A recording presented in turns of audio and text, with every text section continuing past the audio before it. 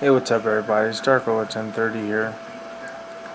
I literally just wasted my time watching one of the worst movies in the history of I don't know what. Now, if you like this movie, I'm sorry that I'm gonna be picking on it, but I hate it so much. It was the worst movie in the world. I watched Paranormal Activity. That's the movie that I saw, right?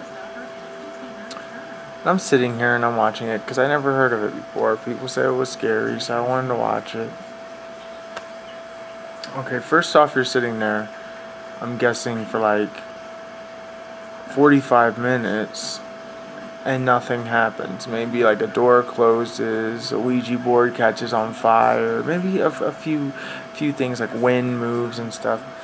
And as the movie progresses, the things get a little more physical, like the girl gets dragged out from bed and some other things. And then, it gets kind of interesting. So, you kind of want to see what happens next.